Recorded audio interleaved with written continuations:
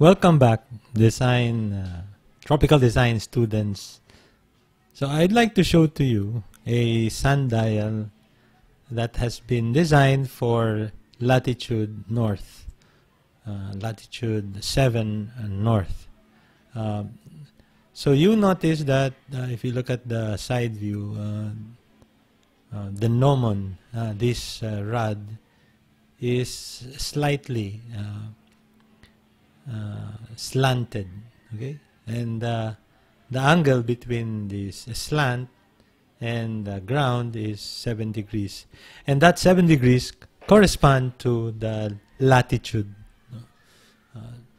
latitude 7 north. Okay, so this sundial has been oriented directly to the north, and that north is incidentally is what we call the azimuth 0.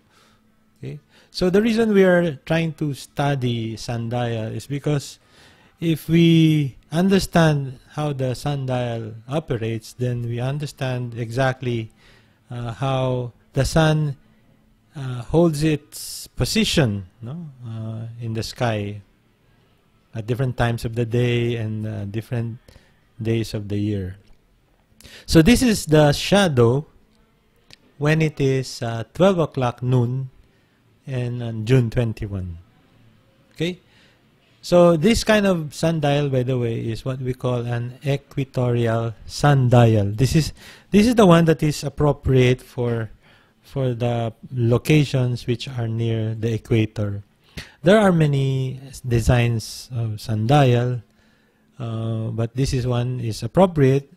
Why? Because there are times that the sun is on the north, and there are times when the sun is on the south, or what we call southerly. So in other locations, most of the time the sun is either on the north only and never on the south, or if you are in the southern hemisphere, very much deep down into the southern hemisphere, like perhaps 40 degrees south latitude, then the sun will be, most of the time, will be on the north side. Okay, but since we are in the equator, the sun, for example, in this time of the day and June 21, the sun is on the north. Okay, then we know that it's on the north because you see the shadow. Okay, you see the shadow of this gnomon. Now let me just change the month, from June all the way to December 21, which is the winter solstice, and let us observe what happens to the shadow as we advance the month. Okay, so this is June 21, this is July, and then August. You notice that the sun is rather becoming more and more overhead,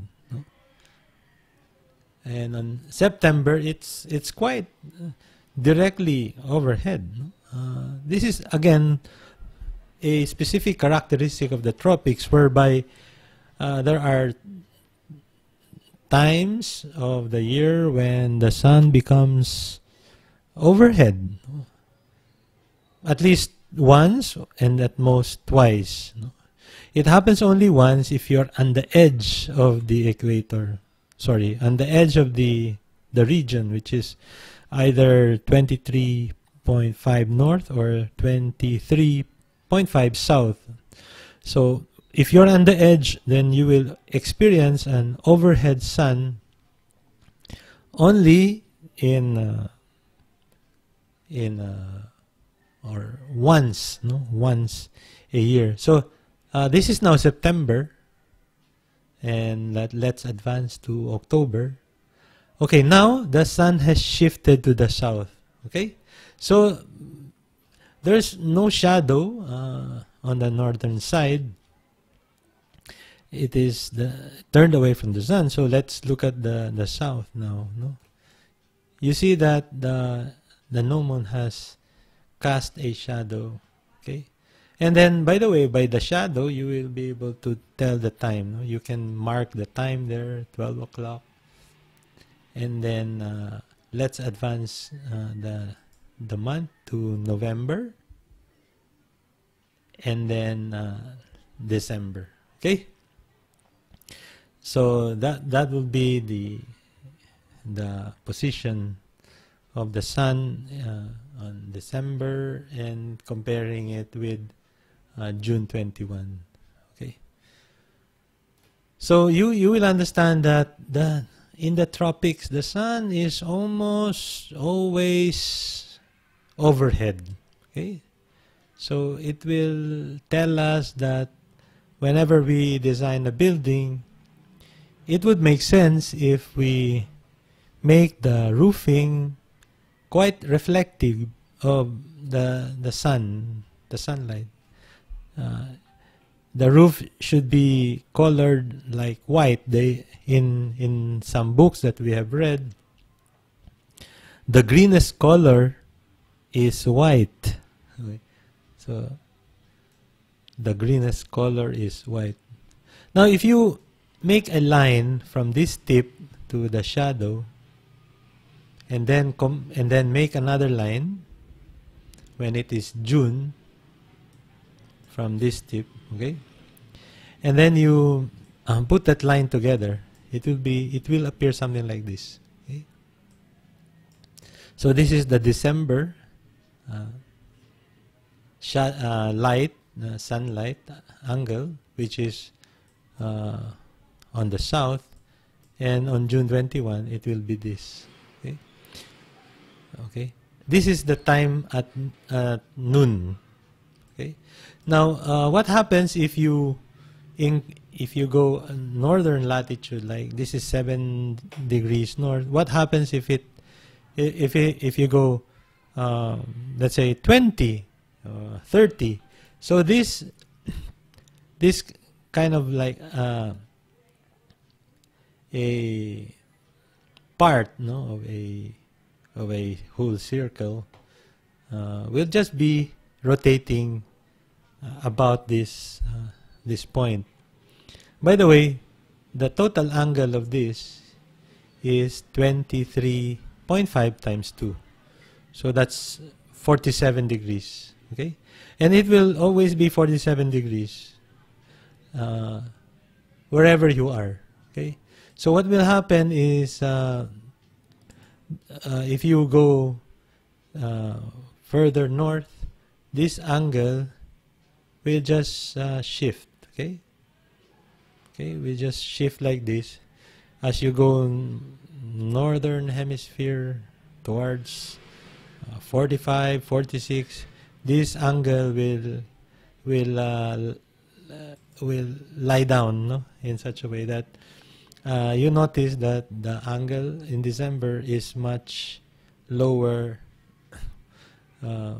compared with the angle on June 21, which is rather good. No? I mean, yeah, you must have seen that in some literature, that in December, when it is winter, where you have a lot of snow, and when the trees have shed its leaves, then the sunlight will have a lower angle, so that it will penetrate into the windows.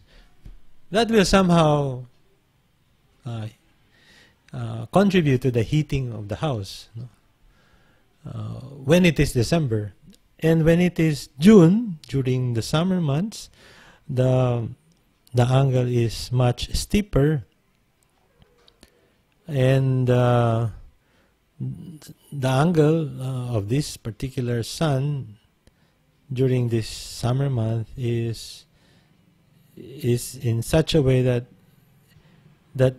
is going to be blocked by an overhang if you have. No?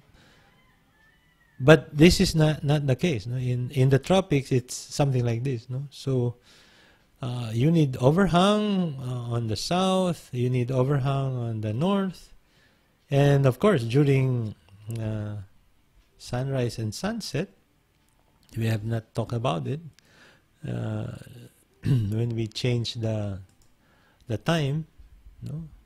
So the eastern side will receive a lot of sun, and when the sun goes down, no, after late afternoon, on the western side, you still need a lot of sun protection. So, in a way, to understand this, in the tropics, all the surfaces of the house, of the building, will receive its share of sunlight, but not quite in the areas in subtropical and temperate regions where the sun does not appear at all. No? If you are in a 45-degree latitude, the northern side of your house will never see the sun at all. No, it will always be on the south. So therefore, the south will receive a lot of sun, and depending on your need, no? Okay? If it's winter, you wanted that sun. In summer, you try to avoid that sun. But in the tropics, they say it's always summer, no? In fact, the coldest time of that we ever get is when it's the evening and until the sun rises again. That would be the winter. The winter in the tropics is that nighttime that we begin to the buildings begin to cool because the sun has disappeared. And then once the sun has risen, then that's the time again to heat up the building, and it becomes summer at around 12 noon to 1 o'clock. And you have 4 seasons in a day somehow, no? Okay? So I hope I have made myself clear. Good day, and thank you.